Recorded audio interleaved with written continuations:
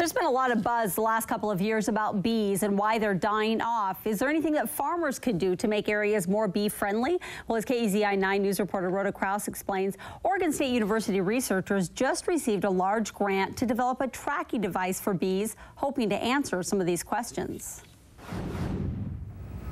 We put microchips in our pets in case they get lost, tracking devices in our phones. And now OSU researchers will be able to track bees after they develop a small sensor to attach to the insects.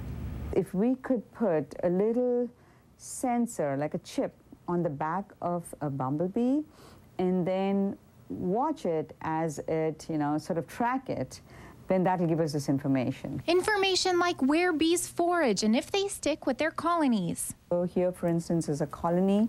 You've got one queen, but you've got lots and lots of workers. And it would be nice to know, are they all going to the same place? Are they going to different places? These are bee species native to the Willamette Valley. These are solitary bees, and these are bumblebees. Rouse says a third of human food consumption is pollinated by insects, mainly bees. And in the valley, she says there are many crops that need pollination. You've got the colony collapse, you've got other diseases in honeybees.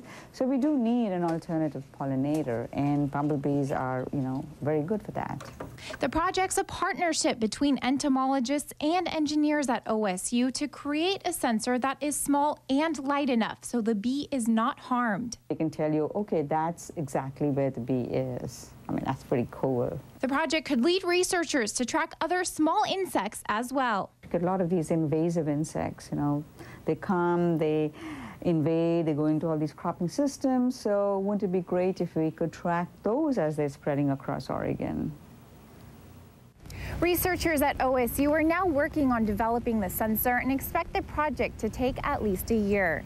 In Corvallis, Rhoda Kraus, KEZI 9 News.